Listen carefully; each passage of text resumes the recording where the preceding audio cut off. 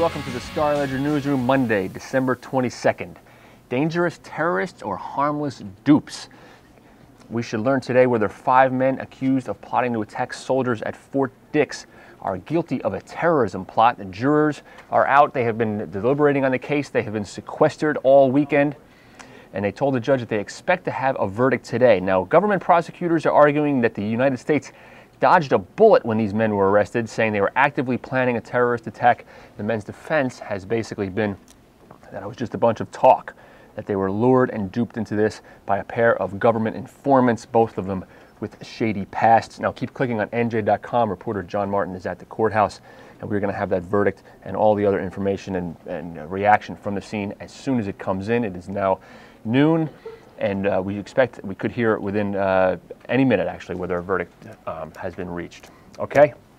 I have got 2 young daughters at home, and I have to say that this year I am looking forward to the holidays. The run-up to the holidays has been the best that it's ever been, but it's also gotten me thinking about a lot of families who have members of the family serving in the military in Iraq and Afghanistan, and what it's like this time of year for them. Now, the internet in some ways is bridging the gap a little bit, allowing them to keep in touch in ways they never were able to before. Check out how a group of Franklin High School students is helping them do it. This is now an 18-year-old ornament. Linda Pagan put up the family Christmas tree herself this year, but she's waiting for her son Max, a sergeant with the New Jersey National Guard, to get back from Iraq to take it down. In June, we will have Christmas, Thanksgiving, birthday, welcome home. We'll have it all in June. We'll be the only family with Christmas in June.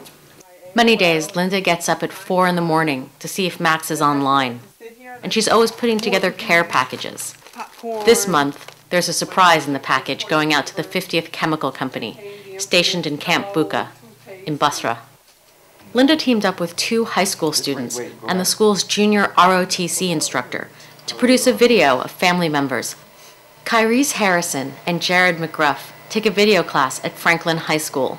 They recorded the soldiers' families at an emotional Thanksgiving potluck. For them to actually get in front of the camera and send a video so that their families can see, their family in Iraq can see how they are now, what they look like, how much they have changed since they last saw them, rather than just writing a letter. Somebody that you met for a good, maybe a minute or so, and then you're just hearing all their thoughts and feelings about stuff that, you would have never even really experienced. So, I mean, it could be a little weird, but at the same time, you feel, honored to be able to relay their feelings. His first communion, his high school graduation. Max joined the National Guard when he was 17 and still a student at East Brunswick High School. He had to bring the recruiter to the house 3 times before his mother would even listen. I just felt that one. No, bye-bye, wrong address. And then now he's a sergeant, and this is the uniform he wears. Exactly that, with a gun. Linda says the neighbors think she's crazy for covering her house with messages for her son. He sees it and he knows it in his heart. So, mwah! To Max and all 50th Chem, all the soldiers. All right, the military is also allowing soldiers in Iraq and Afghanistan to record their own holiday greetings for their family. We have posted a slew of these. I think we're up to about 80, with many more to come on NJ.com. If you know someone serving in Iraq or Afghanistan, you can go to this site and type in their person's last name in the keyword search. You should be able to find their greeting. Also, if you want to peruse them all, you can go to the page and click there on holiday military greetings.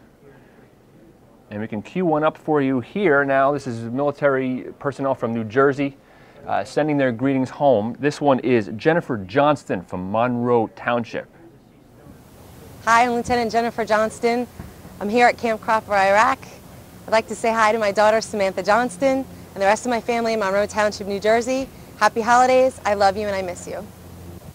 All right, thanks a lot. Again, there's tons of those on there. Actually, we went through there this morning and started getting lost. People that I don't even know, and just start watching those one after another. Really enjoyable. I keep those families in mind this time of year.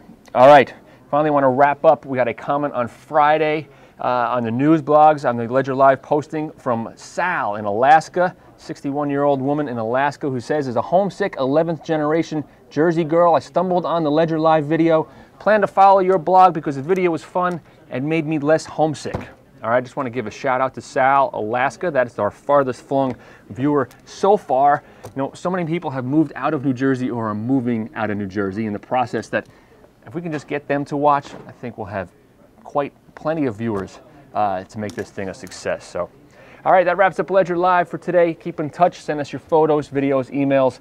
We want to hear from you. LedgerLive@starledger.com is the email address. You can go on, as Sal did, and log on to the news blogs there at NJ.com.